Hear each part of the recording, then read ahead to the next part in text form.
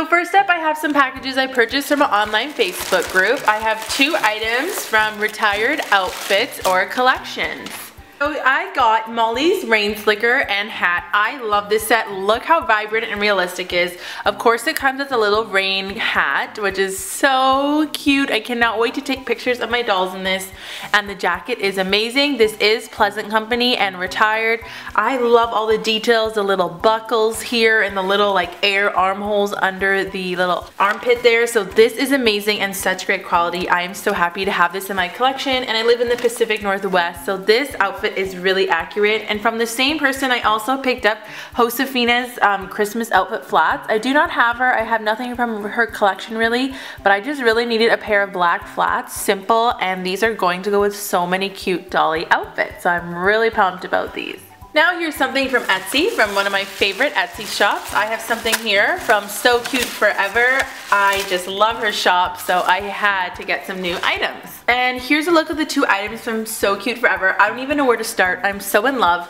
Finally, I picked up this romper I've been wanting for ages. It's really a staple in her shop. A lot of people own this and they made me want it. It has these gorgeous lace sleeves, and then it has this, once again, Dina's favorite floral print, and it's this gorgeous blue color. I love this, and I think with a white bralette it will look beautiful. But let's talk about this sweater slash kimono. It is this nice beige color, which I love. I don't have many things for my dolls that color, and it reminds me of something from Brandy Melville, which is something similar that I own and have for myself. And I have to say, the fabric is so soft. I am so impressed with this, and this has got to be one of my favorite dolly kimonos or sweaters I own. So here's a look at some more packages. This is something from the Glam Dolls, and I'm super sad because she has closed her shop.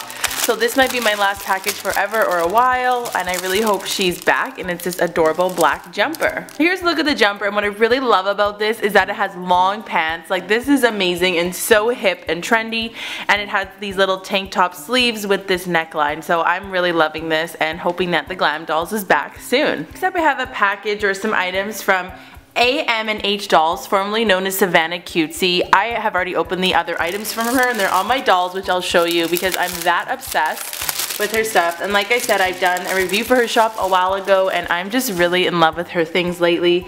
So take a look at this dress. It is this beautiful burnt orange color with this kind of tribal design. It is incredible, and I just love the color, and the quality is incredible.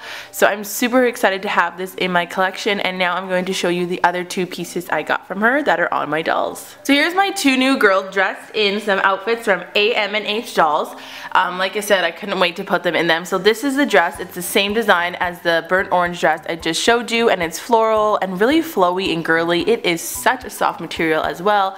And one of my all-time favorite tops that I own is this shirt here that I purchased as well, and it is this no surprise floral print, and it has these capped ruffled sleeves that are so in right now, and I'm just obsessed with the look of these items. Finally, I have a package from one of my favorite Canadian Etsy shops, Cutie Pie Doll Clothing.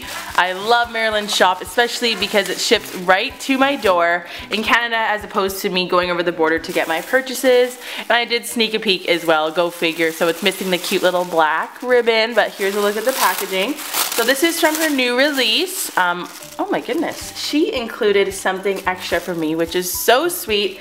She has been making these adorable ruffle tops. You need to check out her Etsy.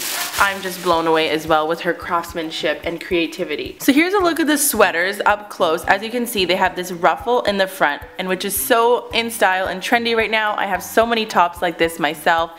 It is such a nice quality fabric as well. And then she was so sweet enough to include a burgundy one for me. I only purchased the white one, and it has the same design and look, and this just reminds me of Christmas and fall, so I cannot wait to put these on my dolls. So I absolutely love Maryland's shop, so be sure to check it out. Well, that's all for this P.O. Box Dolly Mail haul opening video. Be sure to let us know which item was your favorite from this haul down in the comments. Bye! Thanks for watching, and we'll talk to you in our next video.